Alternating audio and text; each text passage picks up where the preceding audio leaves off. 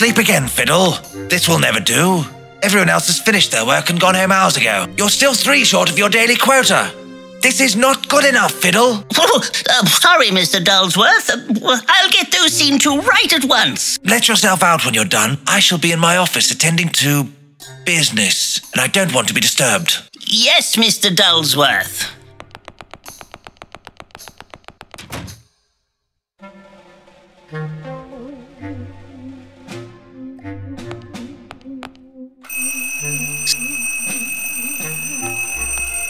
Hello. Mr. Fuddle. Mr. Bertram Fuddle. Yes, but it's actually Bertram Fiddle. It's close enough, Mr. Fuddle. This is Mr. Dullsworth's mother. I'm calling you because I hear you have some detectivating experience. Well, yes, I do have a certain reputation for sleuthfulness. Very good. I need someone to do some investigating for me. And as I've been unable to get hold of the esteemed Mr. Holmes, you'll have to suffice. Certainly, madam. Let me be brief, Mr. Fiddle. My son has been acting most peculiar recently. Find out what he is up to and report back to my house immediately. Good gracious. This seems like the beginning of an adventure. I must finish my work here as quickly as possible. I'll put this in my pocket until I want to use it.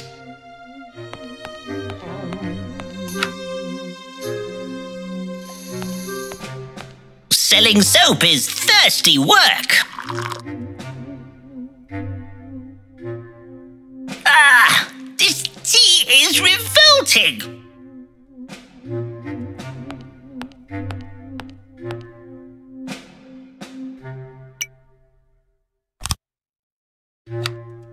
Telegram circuits on. Fuse capacitator fusing. Time to sell some soap.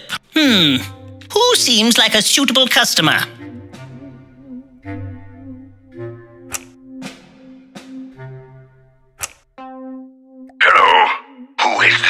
Greetings! I'm calling from Dullsworth Soap Company with an How did you get this number? Do you know what time it is? It's my relaxing time! That's what it is! Do I sound relaxed to you? Do I? I'm terribly sorry. Sorry? I'll make you sorry. Don't ever call this number again.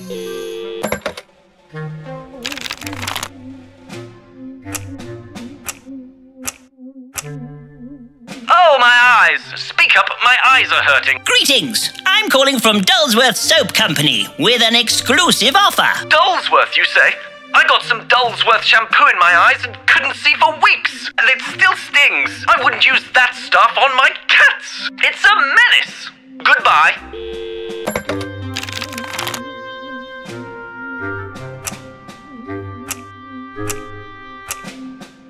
Oh, hello. Is that you, Margaret? No.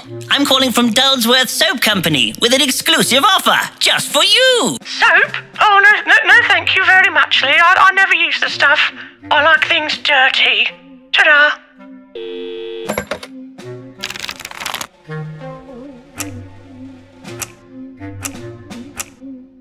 Hello, who is this? Hello, sir.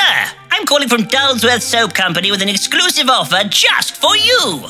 Really? Just for me? How delightful. Yes, it is. For a limited period only, we are offering you a free flannel with every bar of adequate soap you buy. A free flannel, you say? Oh, wonderful. I'll take one, please. Really? I mean, excellent. I shall have those dispatched to you right away.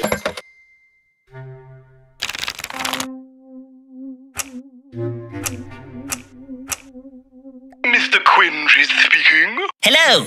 I'm calling from Dullsworth Soap Company. And? Would you perchance be interested in purchasing some of our perfectly adequate soap? Whatever for? Its unique formula is guaranteed to make you fairly clean. I don't have time for this newfangled cleanliness in my life. Goodbye.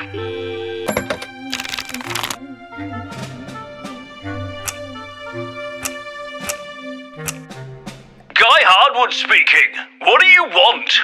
Come on, spit it out. I ain't got all day. I'm an exceptionally impotent person. Greetings! I'm calling from Dullsworth Soap Company with an exclusive offer. Fiddle, you old dog. Is that you? No, most definitely not. Goodbye.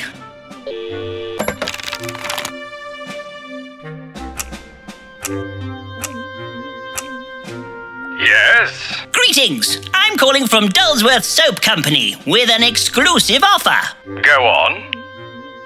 Would you be interested in a bar of our new, even more adequate soap? Whatever for? Well, it is very good for cleaning. Does it remove stubborn stains? Like blood, for example? Probably. Oh, well then. I'll take 6 packets right away. Ooh, jolly good.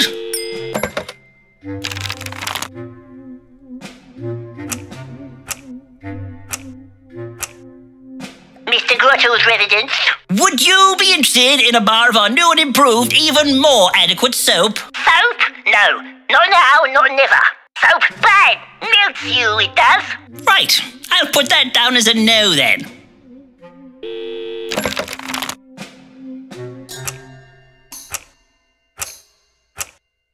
Yes? Would you be interested in a bar of our new, even more adequate soap?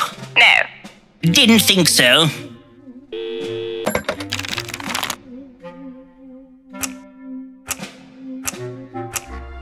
Hello? What do you want? Would you be interested in a bar of our new, even more adequate soap? How rude. Goodbye.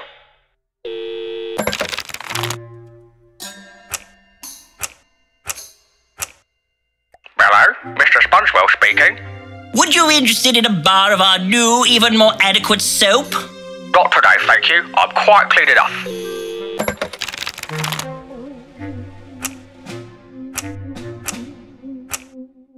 Hello?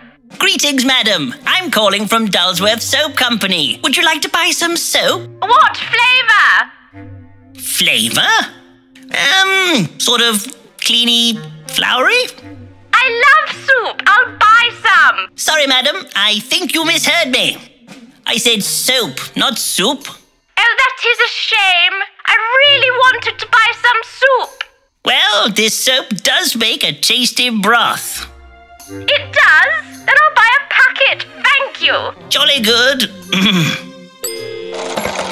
At last, my work is done. I need Mr. Dullsworth to stamp my work ticket.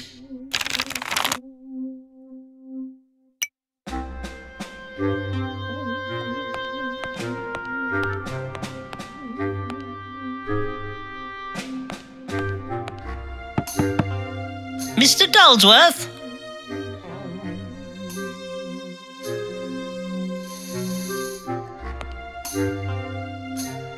Mr. Dullsworth?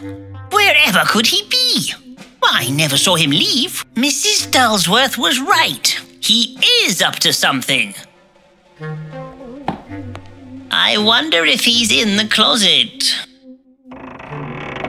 These look like the clothes he was just wearing. A secret exit.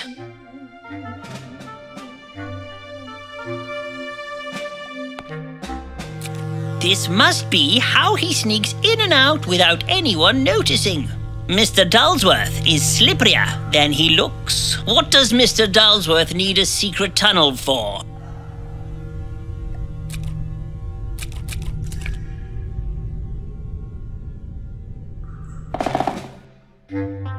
Mrs. Dullsworth, a formidable woman. Her eyes seem to follow you around the room. Oh my, sales of soap are slipping. And look at the cost of ink. It's extortionate. What a tidy desk. Mr. Dullsworth's stamping machine. I'm sure I will be permitted to use it in his absence. Bother! It's inkless. These are debtor's letters. Mr. Dullsworth isn't as squeaky clean as everyone thinks. Hand lotion. He must like keeping his skin soft. Mr. Dullsworth's work diary. So this is what he does in here all day. Turn that frown upside down. I wonder if something is bothering him.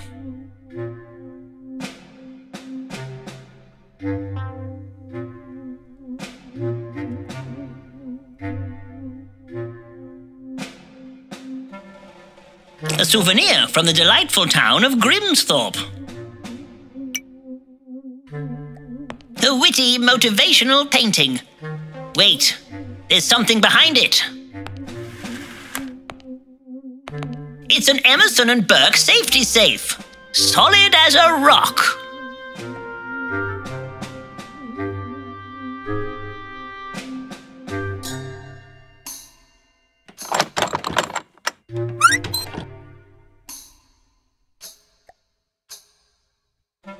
Ooh, red ink. A letter, quite perfumery, and sealed with a kiss. Should I be dabbling in matters of the heart? What a tidy desk.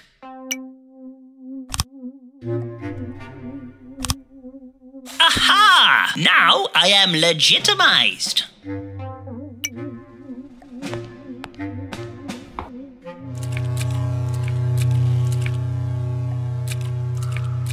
I can see the soap-making machines. It's bolted tight.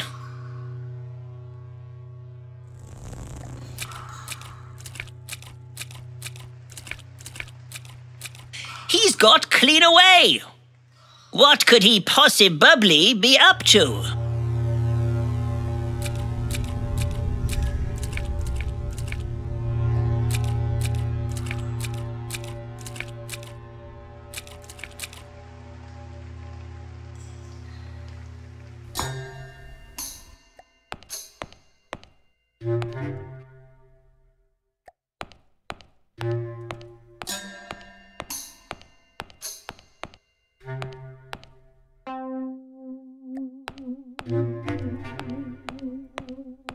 Good evening, Mr. Fiddles. Working late again. That lovely wife of yours must be very proud. Indeed she is, Mr. Tibbs. But this is merely a short-term position until I find myself a suitable adventure. Of course, sir. I understand. I actually am an author.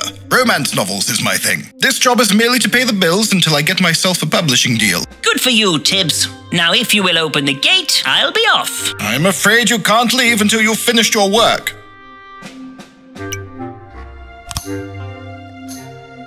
A pleasant and uneventful evening to you, Mr. Fiddles.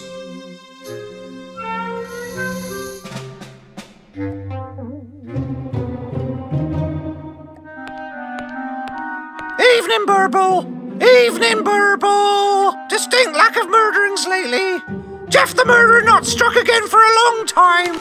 Let me have a look at that. Obviously a slow news day. Tell me about it, sir. I've been shouting about nothing for over a year now. Well, they do say no news is good news. Not for me, it ain't.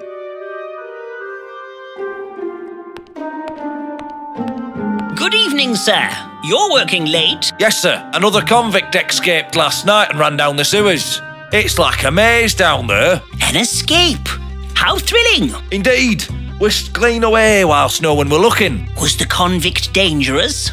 That's not for me to say, sir. I'm just here to fill in some gaping holes.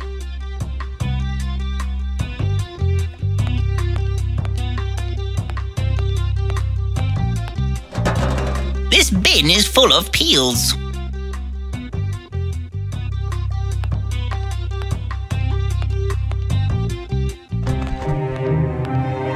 I must find Mrs. Dulsworth's house and report my findings to her. The Dulsworth estate is at the top of Tormentley Hill, if I recall correctly.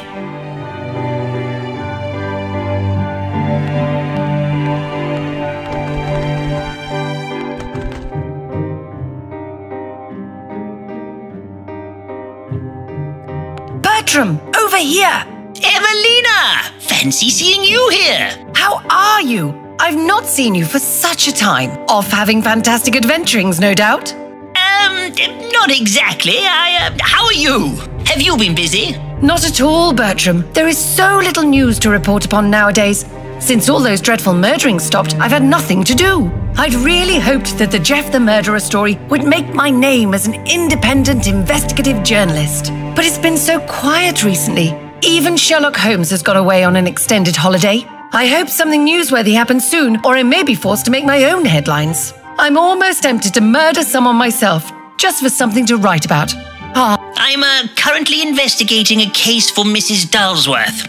It's nothing much, but I'm hoping it may turn into some sort of fantastical adventure. Dulsworth, eh? Here's a name I've not heard in a while. I know a few things about old squeaky clean Dulsworth that would shock the likes of you. Really, madam? Do you mind? Ooh, la-di-da. Does your lady friend want some flowers? Oh, no. She isn't my... I mean, I'm not her... No, thank you, madam. I'm not a flowery person. Suit yourself.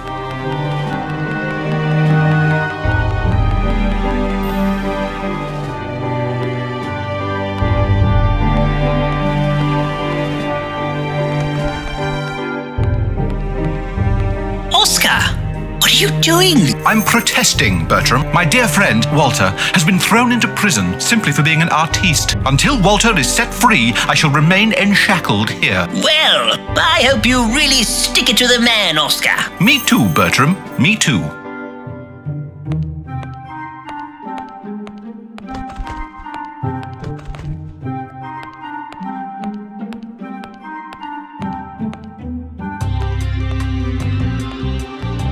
A rather bleak and sinister alley.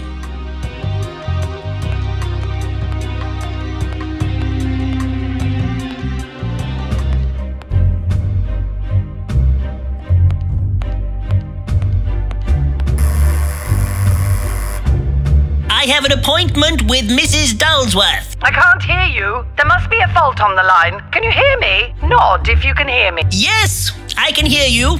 Very much so. Those vulgar messages are an eyesore. I'm not letting you in until I know who you are.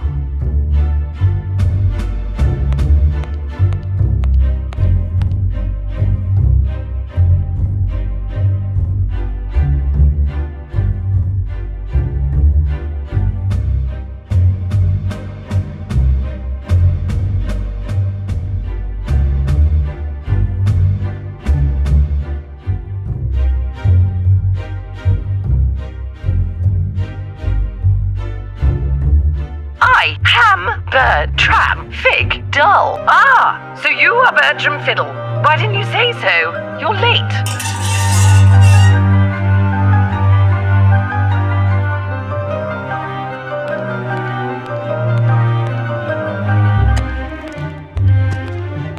The Dulsworth estate looks like they've cleaned up with their soap business. They must have made a packet.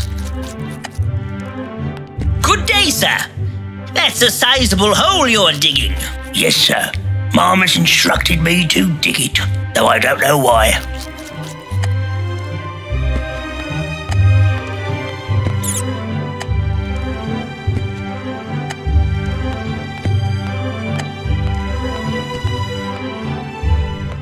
How do you do, Mom? You're late, Mr. Fiddle. I've been watching your dilly-dallyings. It is the sign of a simple mind. That was no dilly-dallying. That was top-quality investigative strolling you witnessed.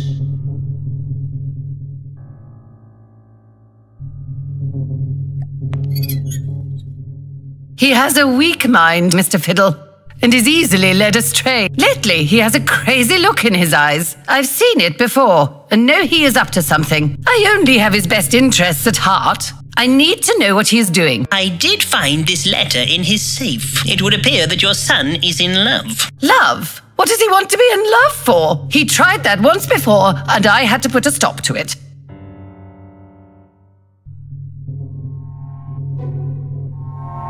I knew what she was planning, even if my Algernon didn't.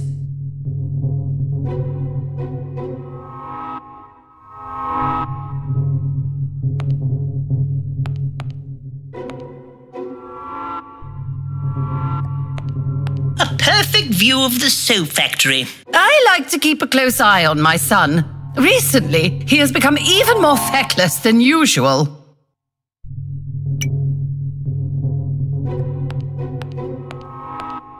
I'll be off then. If I uncover any more news, I'll be sure to let you know. I will leave no stone unprobed. Make sure you do. I'm only trying to protect him, Mr. Fiddle. A mother is a boy's best friend, Mr. Fiddle.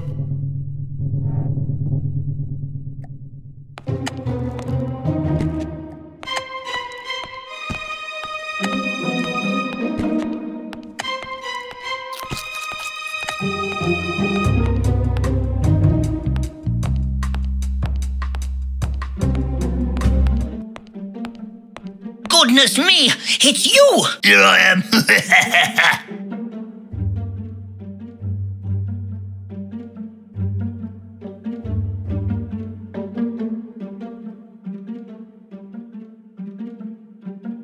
Oh my!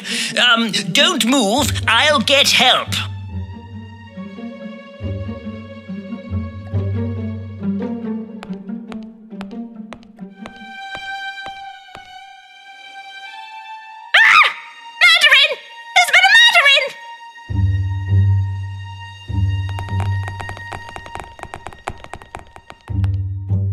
Well, well, well, Fiddle! I must admit you had me fooled. I never would have suspected you were Jeff the murderer. Sherlock, what are you doing here? I thought you were on holiday. I just got back, and it's lucky I did, you despicable fiend. But Sherlock, it wasn't me. How could you think that? Well, let me see. Let's look at the evidence. There's a dead body, and there's you. You're quite mistaken. I saw Jeff run off in that direction. It's a shame there aren't any witnesses to back up your ludicrous story. You, madam, did you see what happened? Indeed I did, Mr. Holmes. I heard a scream and looked out my window and saw that man standing over that poor dead lady. Well, thank you, nosy old crone. That's all the proof we need. Sherlock, you can't honestly think it was Bertram. Look, murderous footprints leading right to that wall. Take him to jail, Street. Right you are, sir. But it wasn't me. I'm innocent. If I had a penny for every time I've heard that one, Fiddle. Take him to jail. Looks like you won't be winning any wages now, Fiddle. Something doesn't smell quite right, Sherlock. I don't like it. I don't like it at all. Watson, you have to believe me. I'm not Jeff. I know, Bertram. I know. Send for Gavin. Tell him I need help. Of course. Hold tight, Bertie. Oh, shush, Watson.